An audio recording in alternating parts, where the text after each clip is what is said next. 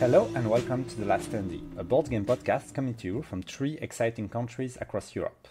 I'm joined here today by Fen, Hello. Audrey, Hi everyone! and I will be your host, Alexis. Today, Audrey will talk to us about Dungeons and Dragons Bedlam in Neverwinter, and Fen will discuss the game Leviathan Wilds, while I'll talk about Eat the Reich, a new TTRPG. But first, we'll start with seeing how everyone is doing in the Standee catch-up. So, how have you been doing, Audrey? I've been doing fine because we are in the midst of holidays here, like lots of May days off happening, so I've been taking a much welcome rest because the last few weeks and weekends have been pretty busy with the convention at my role and board gaming club, during which I could test Meadows. Pretty lovely game, to be honest. We did with the expansion. I was a bit overwhelmed, but ended up enjoying it. I also hosted, let's say, a painting class for beginners, which went pretty well as well, with 6 or 7 people, which were completely new, and everyone had fun. And on the evening, I helped my husband host a board game multi-table event where the plot was that all the tables were linked and the scenarios had to be quite deadly, like one death every 30 minutes, and every time someone would be dead, they would come to the room of the death, and there would be a kind of puzzle with symbols that they had to find in the different tables. So there were 4 tables, and then they were resurrected, but in the body of another character in another table. So, like, we had one caveman that was dead, then going into the Cthulhu hack universe, and then they went into Sombre. I'm not sure the name in English of the game, but which is like about fairy tales and dark stories and stuff like that. And the scenario was about fairy tales. We had Ansel and Gretel from the fairy tales that died and that went into other scenarios like Hawkmoon and brought a German accent there. It was very fun, but extremely tired to help organize that and bring the death to their new table and stuff like that. So yeah, pretty tired, to be honest.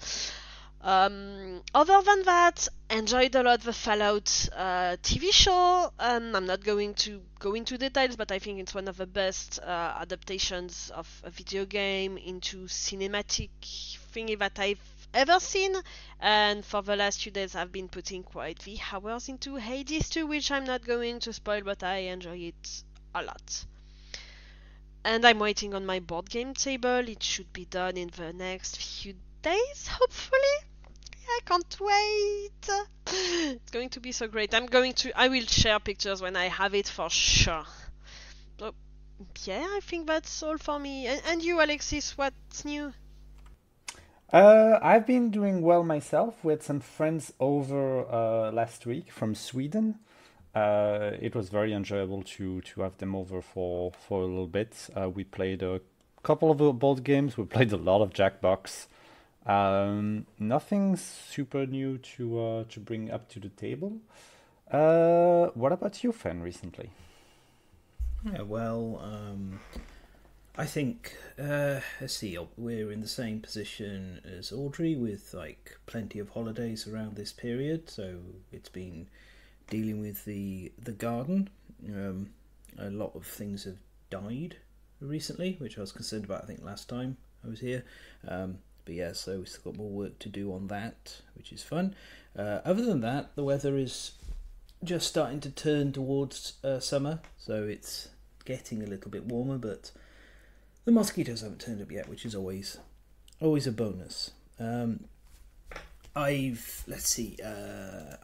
just learnt that Bus from Splotter and Indonesia from Splotter are both getting like reprints, which is quite exciting. Bus is like, people have been waiting for that a long time for it to come back. It's really good. And Indonesia is something I thought about picking up when second edition was out, but by the time I decided I would, it had sold out, that's the situation with Splotters, buy them when you want them or when you're thinking about them, because they have limited print runs. Outside of that, I've been enjoying a lot of an older Eternal Magic format. I've just knocked a load of sleeves on the floor. Called Pre-Modern, which is a super interesting little format. It's called Pre-Modern because it takes place before the introduction of the modern frame. It covers a period from 4th edition all the way through to Scourge, so it's it doesn't include anything of like the original revised unlimited dark, all those like super rare cards. Instead, it's mostly cheap cards.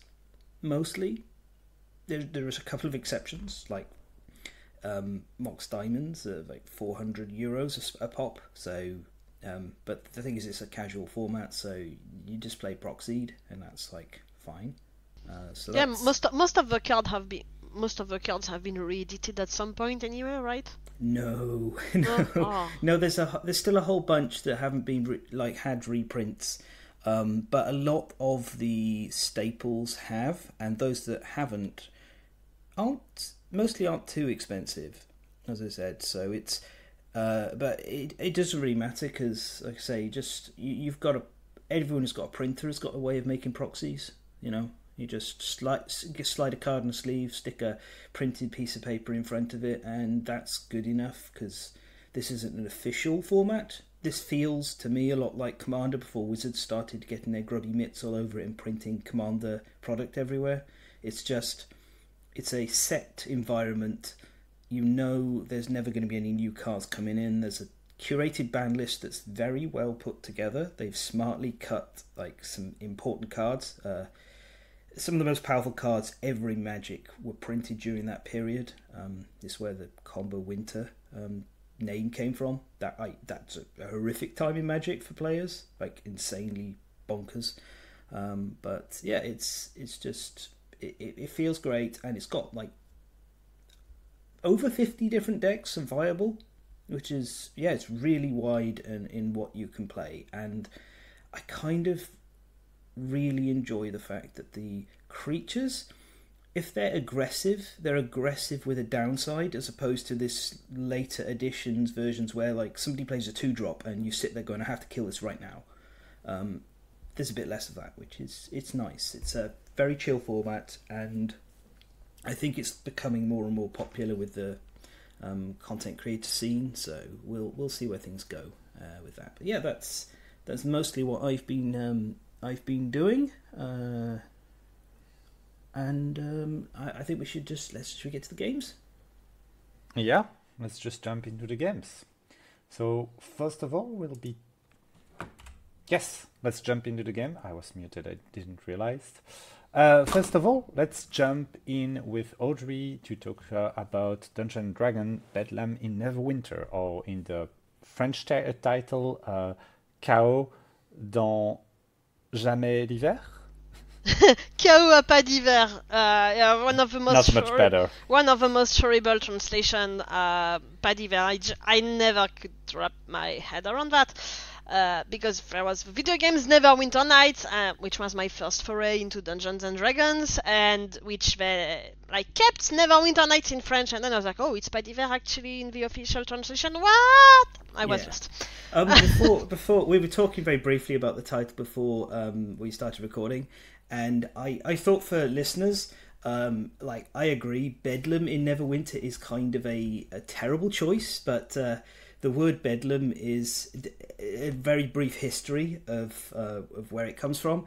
In London, there is a hospital called St Mary's Bethlehem, or Bethlehem Hospital, or Bethlehem Royal Hospital, and it became called Bedlam because of pronunciation through pronunciations changed a great deal in the English language over the centuries, and we're talking centuries that this hospital's been around.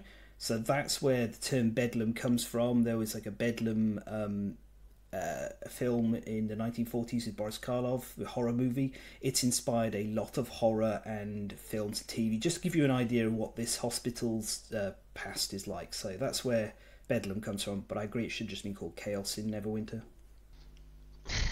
Thank you for the context. Yeah, I was surprised. Anyway, let's jump into the game.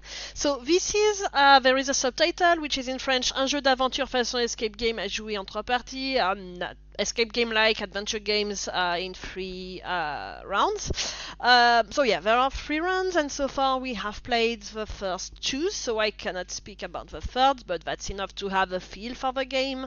And anyway, it's a game that you end up probably selling or passing on after you have played it. Like the Micro Macro, for instance, there is no need for replayability, except that Micro Macro there are some bonus scenarios online. Here you just don't get that. So first off, the box is pretty well organized, because when you open it, you have like left a box and right some stop, don't open anything, read the instructions before playing. And I think that is for narrative games always something very great, to have some stoppers, some don't read that on the 2 edges of decks of cards and stuff like that. So I think that's really cool when you open it, that you just see that. You have a rule book, you have some cards and some tokens and some map tiles. Everything is slotted together, and everything has like paper, I don't know how to call it, but like bands, paper bands around them to keep them tight. So I really appreciate seeing a bit more paper instead of plastic, even if it's not very easy to open, but that's not a problem.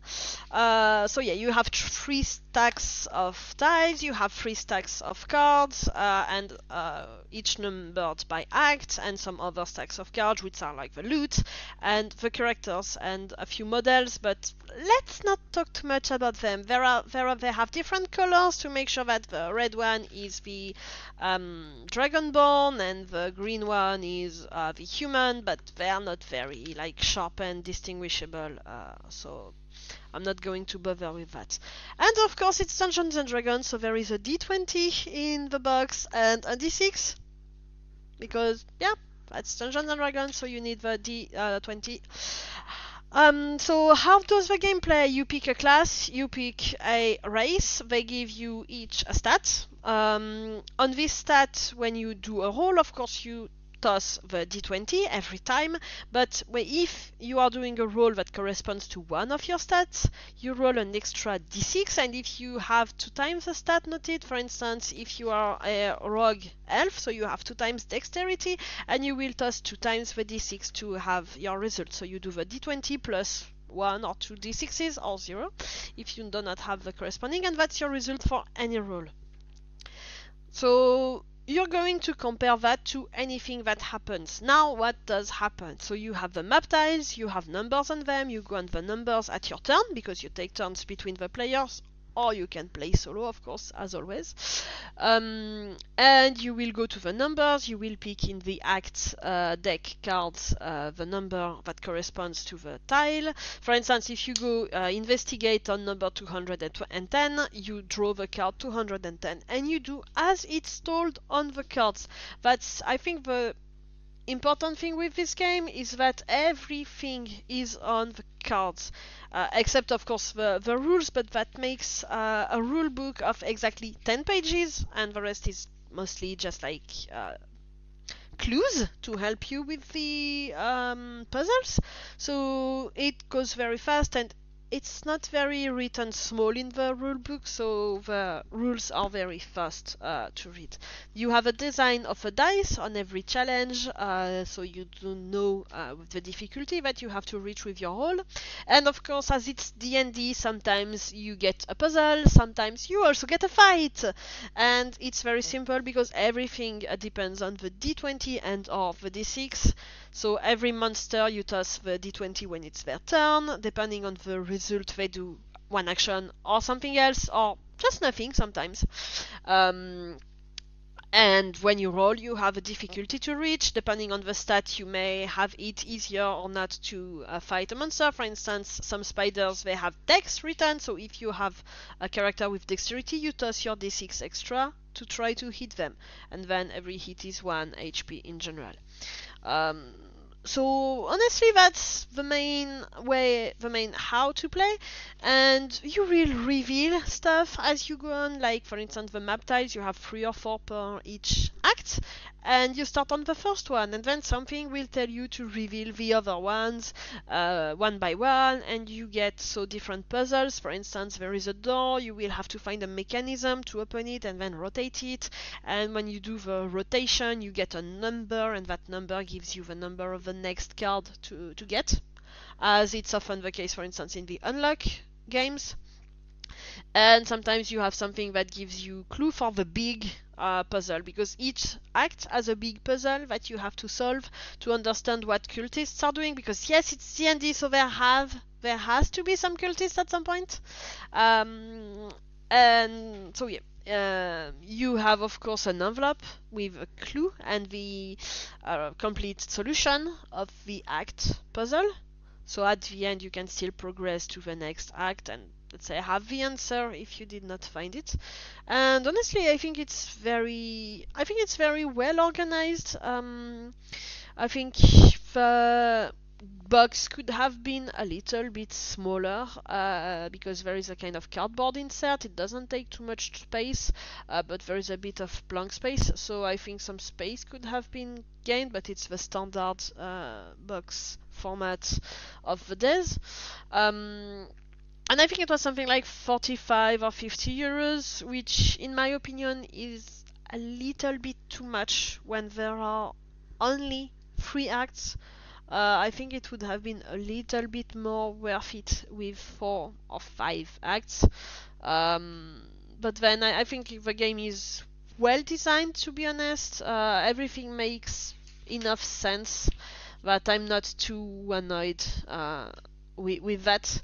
On the box it's written that it's approximately 90 minutes per act. Difficulty is 4 out of 5. For now, with the 2 scenarios, I would say more 3 out of 5 on difficulty, but I heard that the 3rd scenario is much more difficult. So we will have to see when we get to that before we sell the box, because I'm not sure we have friends that would be interested in that.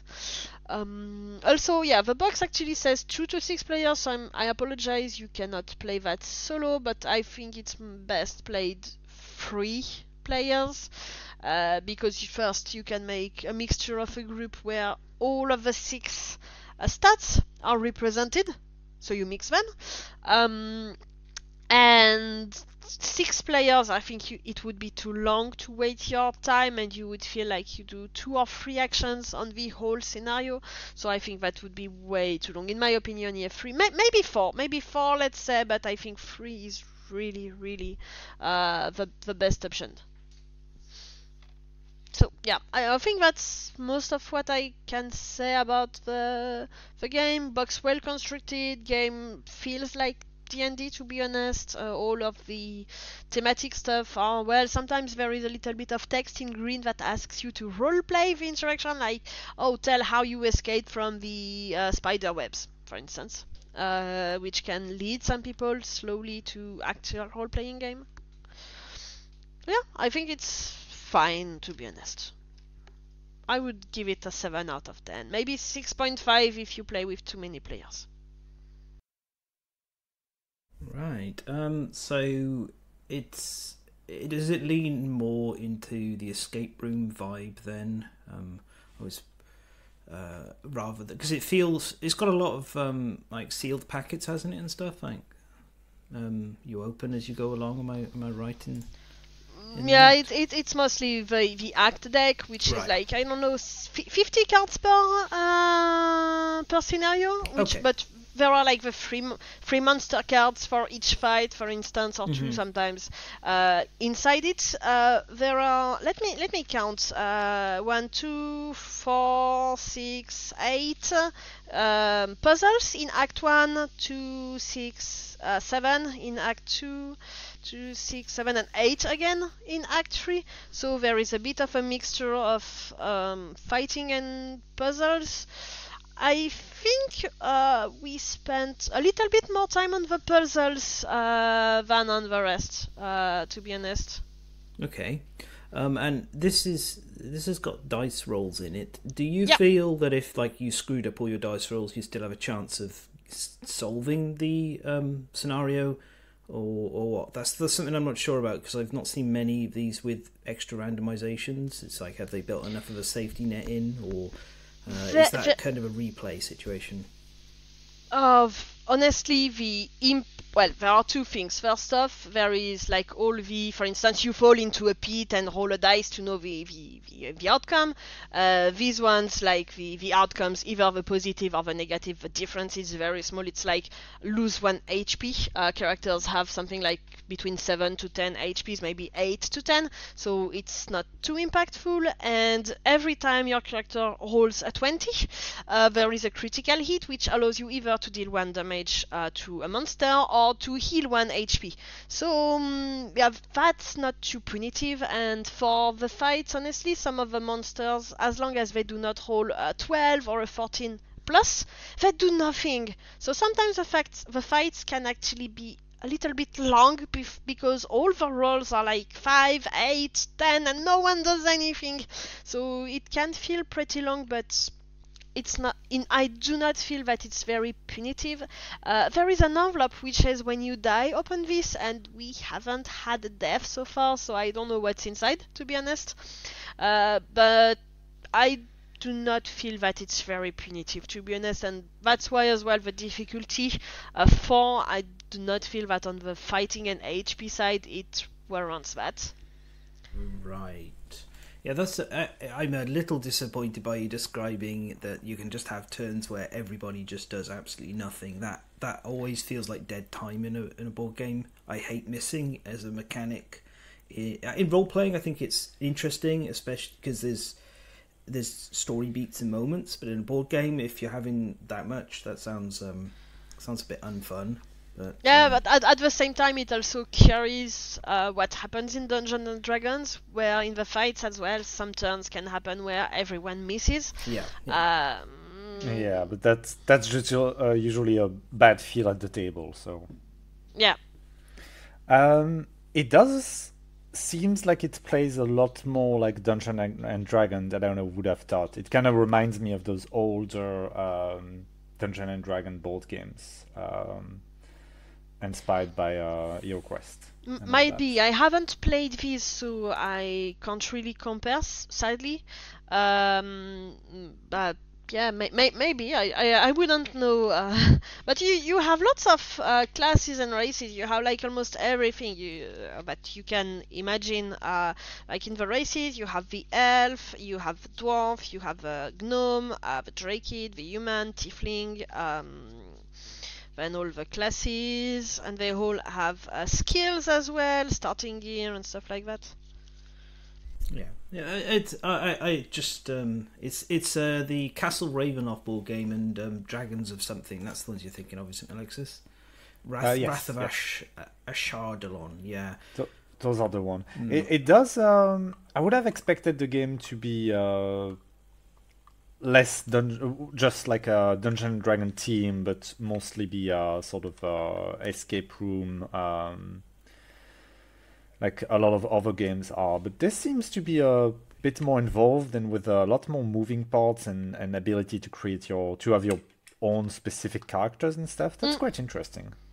Yeah, I think that if you had, let's say, a kid who's 12 or 14 and who's been curious about mommy and daddy playing Dungeons and Dragons, or mommy and mommy, by the way, and they're curious, that could be a very nice way to introduce the kid to Dungeons and Dragons and say, okay, these are the races, this is what you could imagine doing, and things like that. And yeah, I think that could be a good thing to bring people to actual role-playing, in part because of all the green text which says, describe how you do this, because then that is like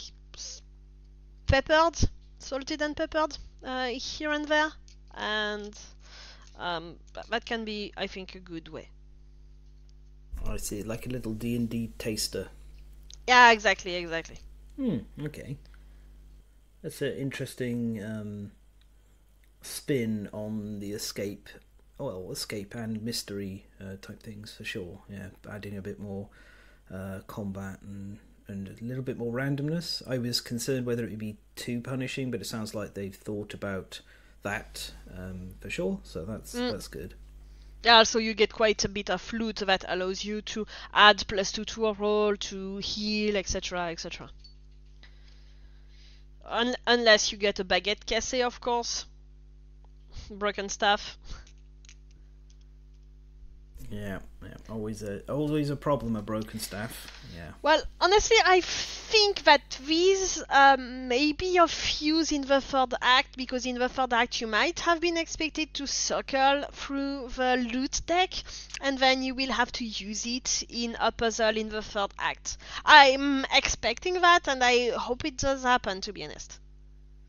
Well, you'll have to do a little short catch-up in the future once you've played it, and just say whether it was difficult or not just if it was difficult and how fun it was.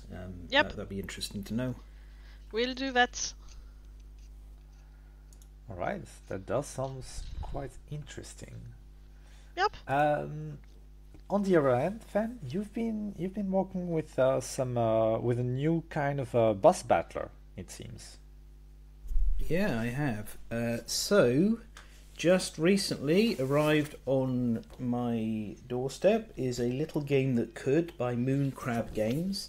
These are guys who've done a bunch of famous designs for Fantasy Flight in particular. The lead designer, Justin Kempanin, I hope I pronounced his name correctly, surname.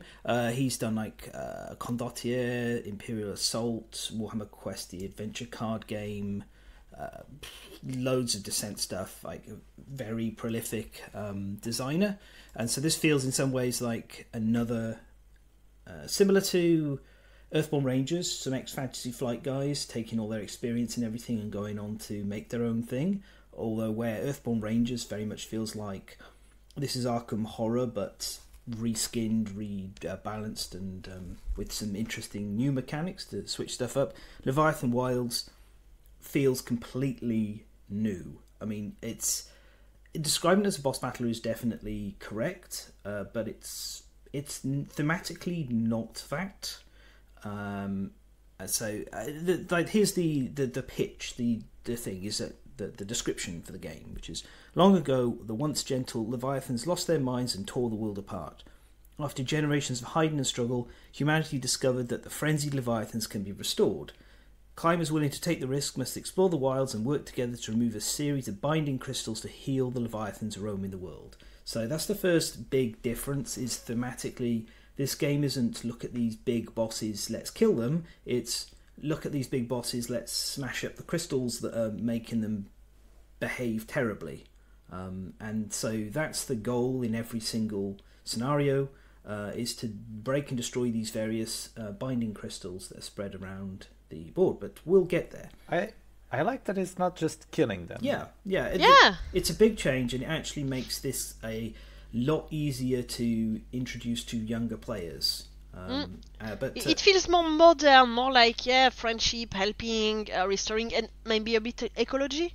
Yeah. Well, well, it's very clear that that the guys who worked on designing all of this have played Shadow of the Colossus, because that's like the primary big pitch is when you sit down to play, you'll choose a Leviathan to go against. You'll open up a spiral-bound book to a double-page spread that pictures the Leviathan, and that's the board you're playing on.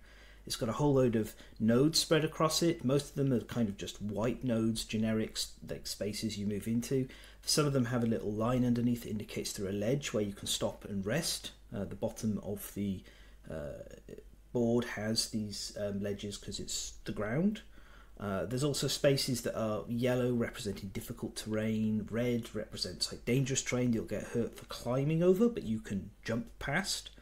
And then there'll be some mushrooms. There's always 6 mushrooms growing on every Leviathan that have their face down. And then when you pick them, you'll turn them up, you'll look at what you got, and you've got a little bonus ability you can use at some point. And then there's spaces, there's deliberate spaces and gaps within the Leviathan's board design where you can jump across or glide across. So it's really doing a good job of expressing that climbing up and down visually. It feels like you're climbing up and down on the side of a Leviathan. So start the game after you pick the Leviathan, you'll then grab yourself a climber and a class, and you shuffle the two decks together. The climber deck is usually like just a couple of cards, and the class deck is like the bulk of the cards. There's a whole bunch of different climbers that have all sorts of varied special things, like Cheer gets to grab an extra mushroom from the supply when they rest, so they have more mushrooms available. Or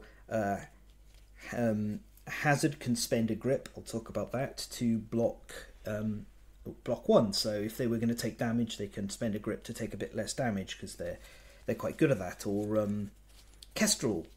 Kestrel has first of all, Kestrel is non-binary, which is super cool. And also Kestrel has a lot of very, like, 2 cards all about controlling maneuvering. One's called Ride the Wind, which is like a big mega jump, and the other is Twin Talons, which is a pair of climbing pickaxes. And this has some very cool mechanics that I'll get into. You then have a little board. These boards are double layer. They're gorgeous. And they're really cleverly done on the double layer because they don't just have the cutouts on the front side. The back side has a cutout at the top because on your turn you'll choose one of your cards from hand to be your action points, and you slot it into the action point space on the board. It conceals all of the text, but leaves you with the action points and any spaces you can ignore the effects of for the turn. So they've done a good job in you physically set it up and make it very clear for yourself. This card I spent for my action points, and I ignore everything else on it, the text on it, which is really nice. Each climber also has a section where you put your climber card for your special ability. You've got a focus token that sometimes you'll be allowed to focus, and then you can spend that token to get a temporary bonus to a given card that you're playing. On the left side you'll have your deck, which is also your grip, and right side you'll have your discard. So once that's all done, you'll set up the board with all the crystals, populate them, populate the mushrooms, sort out everyone's characters, and then you will take the Leviathan's threat cards and set them up. And there's a little board that shows you where to put them, and it has a rage track. You can choose 4 different settings to start it on. The difference between them is it's how enraged the Leviathan is. So normally, let's say you play on normal, no cards will start the game enraged, so they all start on a softer side. Each threat card is like double-ended. So one half is, this is the normal move, and the other half is the enraged move. Now, as each round ends, and that round is 5 Leviathan threat cards, you'll move a token forward on the rage track, and it'll potentially increase the number of enraged Leviathan cards you have to deal with. And the enraged Leviathan cards are, they're not significantly more dangerous, but they are dangerous enough that if they start piling up, you're going to have a really rough time. So that's one of the great things about this, is on top of you having different climbers and different classes and different bosses, all of which provide different Leviathans, all of which provide various complexities, and they give you good signals about the complexities. You can also choose to set up the rage track on casual, which is starts at 0, or normal, which starts at 0 as well. So on casual, you actually get 2 whole rounds of no enraged threat cards, or you can start on hard with 1 already enraged, or expert with 2 already enraged. So they've covered a whole load of how complex things are, make it clear players understand that. And also I love that. Yeah. Choose your difficulty you want to play. If you want to sit down and play this with some younger players and they haven't really played much before, you can stick it on casual. You can give them a climber and class combination that's not too complex, and go from there. And you can play something more difficult and complex and challenging yourself, which is all very, very nice. On a turn, a turn, is you'll first of all reveal threats. So you'll flip up the top card of the Leviathan's, first card, the leftmost card of the Leviathan's track. And if it's on the normal purple side, then that shouldn't be too bad. or if it's enraged, it could be worse. So to give you an idea, we have the Sage, who's the starting Leviathan. I will interchangeably say boss and monster at times because it's hard to not to, but I do mean Leviathan in each case. So for example, this one's called Hunker Down, and on the normal mode, it's active, push 1, and the arrow points downwards. So the active means that you're the active player, and it's going to push you down one node when it resolves after you've had your go. So you get to see what the threat card is, have your turn as the climber, and then resolve the threat. So you get the classic boss pattern of signal, response, resolve the attack. So that's really cool. The difference between these is enraged, the Sage will again push you down by 1, but it'll also cause you to fall, which means you just drop straight down the column you're in until you reach a ledge. And if you pass over any spaces that are red, because they're dealing damage, they'll deal damage to you. So that's just a very soft attack, because the Sage is quite gentle compared to some of the later ones for sure, and simple as well. It's not too complex. Another example, just to show things that are a little different, is Arcane Burst. This is an AoE attack, and you'll take this little red plastic target marker circle, and you'll put it around the space that the active player is in this case, and then it'll hit that space, and the diagram shows the other space it hits.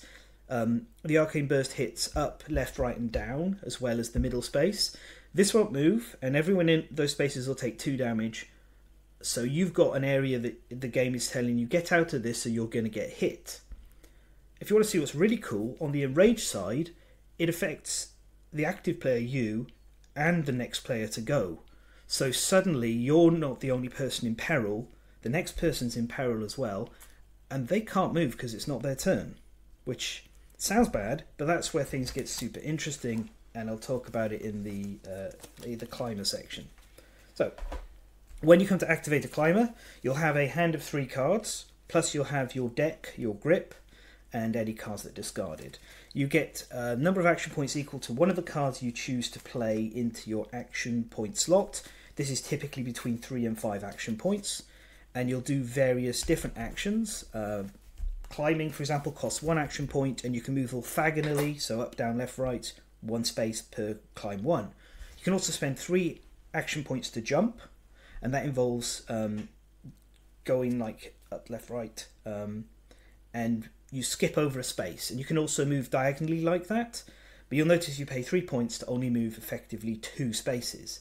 The benefit is you ignore whatever is in the middle space, so you can now jump over an empty space that doesn't have a node in it because it's a gap, or you can jump over dangerous terrain, or etc. etc. You can take a diagonal jump to get to a space you need to. So, very cool. There's another action called gliding, which is kind of the reverse. Basically, you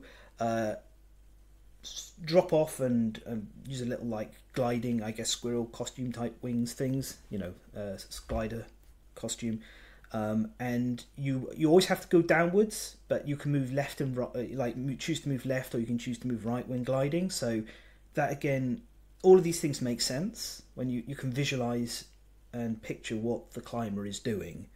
The final main action is striking. So when you're in the same node as a crystal, you can strike it. The crystals are represented by dice, so they have between 1 and 6 as their value. The amount you strike is the amount of pips you knock off it. Once you've removed all the pips on the dice, you've broken that crystal. Now, the interesting wrinkle here is purple crystals are just normal crystals, and you can hit them, and you hit them over multiple turns, and that's all it is doing is costing you time. If you are hitting teal crystals, blight crystals, every time you do a strike against them, you suffer 1 blight. And blight is pretty much like permanent maximum health reduction. So you can hit a blighted crystal for 1 and you'll get 1 blight. But you can hit a blighted crystal for 5 and you'll get 1 point. So what you're trying to do is break the blighted crystals in as few blows as possible in order to not take too much blight. Because if ever your blight and your health meet in the middle on the same track, you're defeated. everyone has got like one last gasp to get this job done, otherwise the climbers have lost. So player elimination does exist, but it signals the end of the game. So that's kind of quite nice as well. There's a couple more of actions. There's resting. If you're on a ledge, you can rest, and you will take your discard and shuffle it up and put it underneath your deck. So this is important because your deck not only is your deck, it's also your grip. And basically, if your deck is empty, you don't have any grip left, so you fall off. So you will fall downwards, and you'll fall downwards until you hit a ledge. So that's like climbing stamina in games, which is, I think, really cool. And you can mend. Basically, you can spend 1 action point to heal 1 point. You also have a few anytime actions. You can use these literally at any time, with the exception of sort of stuff is already resolving. One of them is forage, so you can grab a mushroom, and the mushrooms will have different effects that you can spend them later for various different things. I just grabbed a mushroom. This one lets you move 1 space orthogonally in any direction, so that kind of stuff. Then you can choose to let go. So that is literally just, I'm going to fall. You can sometimes use that to avoid being hit, which you might find players doing if they're targeted by an attack and it's not their turn. They can go, okay, I can't get out of the way of this, I'm just going to let go because I'll take less damage by falling. It sucks, but it is what it is. And finally, you can use your skill. So each climber has a different skill. Some of them are activated, and some of them... Oh, sorry, so using a skill is like the card text, I should say. Sorry, not the special ability. So each card has on the bottom half of it a bunch of text that does various different things depending on the class you're playing. Now I'm going to grab one of the less complex classes to provide some examples. This is the Roughneck, which is pretty much a very straightforward and simple class. So here's one. It's called Razor. No, let's do Razor's Edge. Razor's Edge is a bit much. Here's Swerve. So Swerve, if you play this, and you can play it, at any time, you just discard it to do it. It'll let you move 1 node in any direction, including the diagonals. So this is a way that you can save yourself from a card when it's not your turn, from a threat card. Or sometimes people will have things like Not Today, which is any climber may block 2 and gain 2 grip. So as the Roughneck, somebody's about to take a clobbering, you can go Not Today and play that to help them. So that gives you a lot of interplay and assistance. You can do things even when it's not your turn. You can help other people when it's not your turn or not their turn, and there is a lot of that going on. Essentially now, then we resolve the threat which I talked about, and then finally you draw up to 3 cards.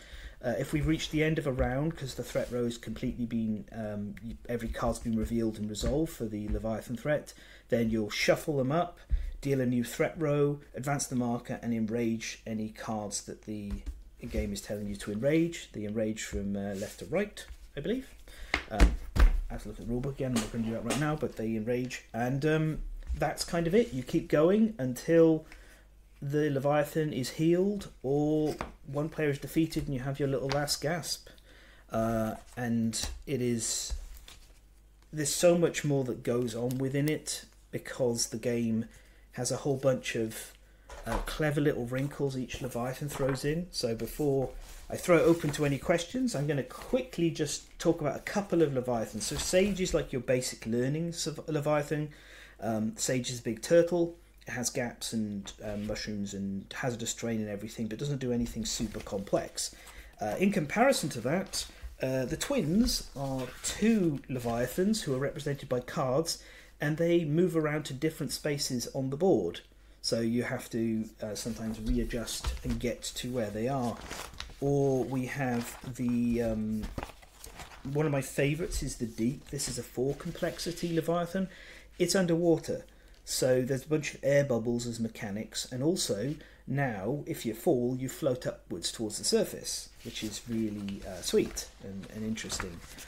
We have the Tyrant as well, which is I haven't played yet. I'm really excited to play that one. It's a big giant like bipedal thing.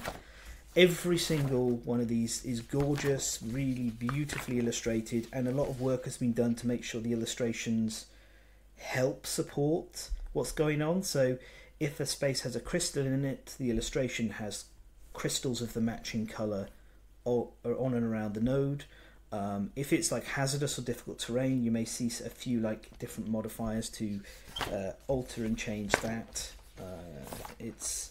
This is a really well put together piece, and it's, as I say, it's totally opening a new area within boss battling genre, because it's a climbing game as well, and you're managing your stamina for climbing, and it's a single, like it's an evening. You sit down an evening, you play a Leviathan, maybe then you play a second one afterwards if you have time for it, and that's it. That's what I was going to mention, is that I really like that this is not a campaign game. It reminds me a little bit of that French card game, Aeon. Which one is it, Audrey? Aeon Trespass? Aeon's End. Aeon's End, but it's not French. No. Yeah. Aeon's End is not French? Oh, no. No. Oh, I thought it was. Oh, well. It reminds me of Aeon's End a fair bit.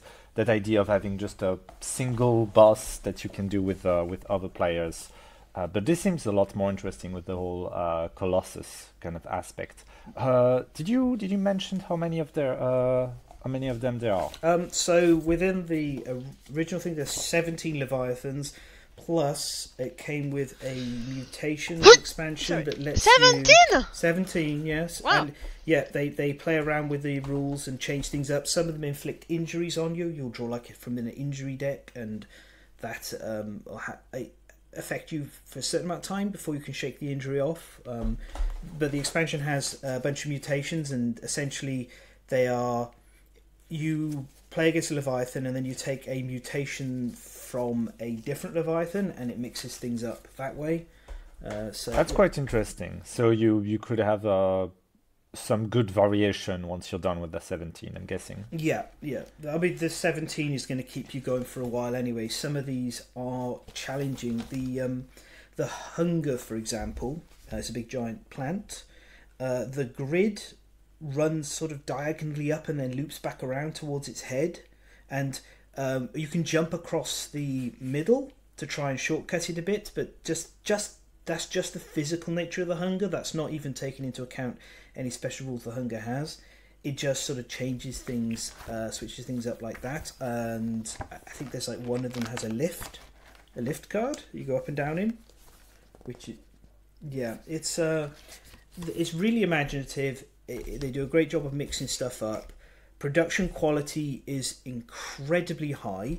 The insert is a plastic insert with spaces for everything and room for sleeved cards. My only issue is the card quality is lower than I would have liked. This is I think it's double ply because it is linen finish, but they're very easily bent. Mine so much so that they got damaged during packaging and arrived with me damaged. But Mooncrab Games do have a replacement policy sorted up. They do have like a form you fill in, so it's in hand that you will get replacement bits. But honestly, I have here like a 1995 Magic card. That is thicker and more. It snaps back better. Like it holds its shape more. These feel very flimsy. So my recommendation is to 100% to at least sleeve the player cards, but you probably want to consider sleeving the Leviathan cards because they do get shuffled about 5 times per game anyway. So but they actually have the whales have space taken into account sleeves, and you'll only have trouble if you use quite thick sleeves. So they've covered all of that, and everything else. The artwork is gorgeous. The box action. This is a really weird thing, but it's smooth to open and close. It doesn't have any of that usual friction and the board game fart. Just stuff like that. The attention to detail is phenomenal, and everything is great. And I think this is a really class game, and it is doing something new. And if you've not played a boss battler and you like games that also use cards, this one's just a great starter. Not complex. This also looks like it could easily be expanded upon. Yeah, they are doing a reprint campaign with an additional expansion. I absolutely get in the expansion because I think I'm not even going to have exhausted all of the Leviathans by the time I get to that. And that's even without considering mutations and different combinations of climber plus class plus different Leviathan. There's so much that can be mixed up. So yeah, it's a really exciting game. Yeah. So my I think this is at least a 9 out of 10 game at least. It's so very, very good and so accessible, but also able to be really challenging. And the cross-play, the cooperative play between players, the fact that somebody can be in a lot of trouble and you can go, oh no, I've got just the card for this in hand and pop it out there, is amazing. But then you've got the tension of if you're spending lots of hands, you're drawing spending lots of cards. Sorry, you're drawing lots of cards from your deck each turn, and so you need to rest more to avoid running out of grip. All of it, just you have so many decisions, so many things to do, so much cooperation, collaboration, and the twists that these Leviathans bring in are just, yeah, it's great. Once you think you've got it all sorted, a new Leviathan throws something you were not expecting. So yeah, currently every year I play a few games that I go, this is something special. In the past it's included Aeon Trespass Odyssey and Obsession and Vagrant Song. This is the first game new to me that I've played this year that I'm like, this is something special. All right. Well, quite interesting and something that I've had my eyes upon since you talked about it. I think that the price during the Kickstarter was about €80, something like that. I don't remember fully. But it's probably going to be, what, 100 on retail maximum? Yeah, I think about €100 maximum, yeah. But as I said, reprint campaign will probably have a different price for that, and something including the expansion. I think that's a pretty fair price for a boss battler. Yeah, it's a fair price, and especially of this quality. As I say, and with 17 Leviathans. Yeah. 17 Leviathans, a load of other things. And I say, with the exception of the card thickness, this is just a top quality production all round. That is quite nice. And you mentioned that they are going to send you a fix, and I'm hoping that during the reprint they might alter that. We'll see what happens with the card thickness. I'm not sure many people have talked about it yet. I am particularly finicky when it comes to card thickness. I don't expect every game to have Kingdom Death thickness cards. But I expect you to at least be able to have the snap that Magic cards have, because that's needed for handling. But sleeves solve it. Speaking of battling monster, on my end, I'm going to talk about Eat the Reich. The year is 1943. Europe is in flame. You are a unit of crack vampire commandos with a single objective: drink all of Adolf Hitler's blood and fatally destabilize the Nazi war machine. That is the introduction for the game Eat the Reich by Rowan, Hook and Deckard, which are the people that made Honey Heist, Spire and Heart, which are top-notch TTRPG. If people don't know about them, I would highly recommend you checking them in. And this one is another banger.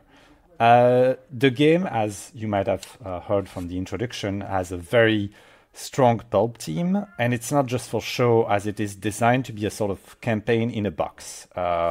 While there are some rules to run your own campaign and to run different game with the setting and the system, the book is made to be played in 3 settings with a theme, with a very strong theme and a team of pre-made characters going through a pre-made campaign. Speaking of the book, very quickly, it is gorgeous. Everything is just very brightly colored. There's very vibrant color. Like the spine of the book is extremely neon pink. The whole thing like kind of glows. It just looks absolutely gorgeous to have in hand. There's illustrations everywhere. Every single of those pre-made characters has like really cool art peppered through the book. So it all feels super premium, which I always enjoy. This idea of a very pre-made sort of TTRPG books allows the game to have a lot of focus on how it meshes the story and the mechanics together. Everything comes together for the purpose of that story. The game uses rules that are sort of similar to Heart, that are a bit simplified. So you have 5 stats. Let me grab them right here. Brawl, Confidence, Fix, Search, Shoot, Sneak, and Terrify. Each of the pre-made character has a score in one of those. Whenever you need to do a test, you will roll a number of dice that's your score in those stats. You will add your equipment and your abilities into a dice pool. And then you can justify to the GM if certain abilities or equipment would work in this situation. Which might give you bonus dice, and then the GM grabs their own dice according to the threat rating of the location that you are, or the specific Nazi monster that you're fighting with. Once you roll, 1, 2, and 3s are discarded. 4 and 5 are successes, 6s are critical. The player can then allocate those dice to do specific actions, and the game wants to sort of always fill out those very specific actions, which are either advancing an objective, eliminating a threat, defending yourself against attack, feeding on Nazi blood, or activating a special. Whenever you defend, you'll discard one of the GM die. The remaining GM die will do damage to the players that they can then spread through the different players. And the whole idea is that the game is meant to be fast-paced, with players literally tearing through armies of Nazis and then being blocked off by larger threats that they need to work together and make a plan to fight against it. The whole idea is that whenever a player uses dice, it should give the player a sort of license to improvise and to add to the story and to describe what's happening and to say what's going to happen at the moment, take control of the narrative a little bit. This follows a slightly more rigid structure than most RPGs, which is something that Ron Hook and Descartes have done quite a lot in the past, but a little bit more in this game, because they really want to give more license to the player to be in control of the story. I think that's something that comes a lot through their games, that they don't want players to be sort of passive while the GM describes what's happening and then players just picking an option and having it described to them. They want player to be like actively involved within the narrative of the game, which I think works quite well. This also allows the game to keep that sort of sharp pulp setting, and the game is just extremely fun to play. Speaking of the story, let's go through the whole setting of the book. So the idea is that it is happening in, I think, 1948 or something like that, in a sort of a slightly different version of World War II, where Paris is the center of the Nazi war machine, where Hitler is. The Nazis have used some like weird experiments to create to like enhance their own troops and stuff, but the game really wants to keep focus on the idea that you are fighting fascists, not just monsters, and not monsters because they did experiments to them, but monsters because they are Nazis.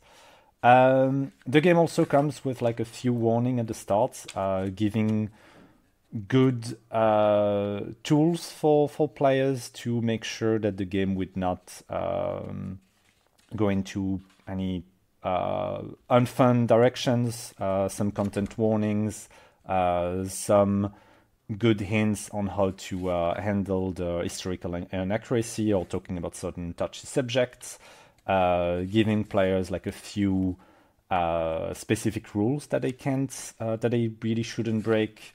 Like, for example, to not kill innocents and stuff like that, even if you are playing vampires. And then it sets up the story in itself a little bit more, giving you the 6 different characters that you can choose from, which are all extremely well designed and thought through. All of them are extremely queer, which every single one of my friends seems to absolutely love that, which I'm always happy with. One of them, the character, it's good to mention, is like a half bat, half human vampire that is sort of a more feral kind of character, and it is described as to be a player character that is more suited for players that maybe don't want to talk too much during the game, or that maybe are more new to role-playing games and want to play something that seems a little bit faster to play with. But I've played the game with more experienced players, and they love to play the feral bat monster tearing to Nadies too, because you can put a lot of spin onto that, strangely enough. The game in itself has managed to describe the universe in a very small amount of words. There's maybe 3 pages dedicated on the lore of what's happening, but they can give some very strong ideas with just a few, by just peppering a few little concepts. For example, the vampires use drop coffins, which are dropped from planes down onto Paris to get onto location, and they're just, the coffins are basically made of solid steel. They drop onto the ground and they explode. And inside of the coffins, there's non-blood that regenerates the vampires as soon as they land down. I think that the concept is absolutely insanely cool. And then the rest of the book is mostly describing the different areas in Paris and giving a sort of structured path through the city towards Hitler. We're giving players every time 2 or 3 options for location that they can visit, and stuff that they need to do to progress further, or that players can improvise on, all to get up to the Eiffel Tower, climb it, and then climb into the Führer's Zeppelin and kill Hitler down there. So yeah, the game also contains a few rules to be able to run your own campaign and to do something slightly different with a few ideas, but that was sort of an afterthought. The game, when it came on to Kickstarter, was supposed to be just that one story, but players requested to have a little bit more guidance to play their own stories, which I think it's a good opportunity, and inventive GMs will probably do something very fun with the setting. The game also comes with, well, that I'm not fully certain, because that might just be the Kickstarter edition, but it comes with prints and with little prints out of the character sheets and a lot of little extra information, but you might need to make sure what's in the box when you buy the full game. Speaking of, the full game is only at 30 euros in physical form onto their own book plus shipping, and the PDF itself is at 17, which makes it a very cheap game to pick up if you like the setting and want to play something a bit faster paced and something that you can play over 3 or 4 evenings. This is a high recommendation for me, and I think that anything that comes out of Grant Hook and Deckard, Ron Hook and Deckard, is going to be a banger, so you probably want to get into that. Yeah, but in some ways that make me feel a little bit of Agon that I talked about a few episodes back, in that it works a little bit differently. It's more, let's say, tight and self-contained, if I may, than other games, and the focus on narrative and leaving the players hands on the narrative. Yeah, exactly. And it's also, I always like that more straightforward approach to RPGs. I mean, Fen can attest that Heart is an absolute banger of a game. Yeah, it's very well done and put together for sure. Yeah. So yeah, a huge recommendation for me.